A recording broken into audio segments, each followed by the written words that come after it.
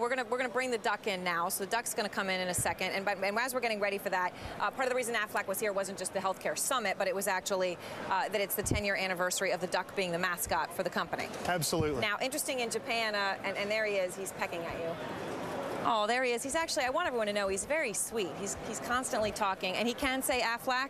Yeah, maybe not now, he may be shy, but he can say it. That's the only thing I've heard him say so far. Can he do it, or? You can say Aflac. Can you do it? Oh, maybe he's quiet right now. Maybe he'll do it. He is a very sweet duck. Can you just explain how did you pick a duck as a mascot? And I mean, it's been one of the most successful from a business perspective brands. Right, we got the gecko for Geico, and you got the duck for Aflac. How do you come up with that? Well, we had 45 years of great growth as a company, and then in 1/1/2000, the little white duck waddled onto the scene and started yelling our name Aflac.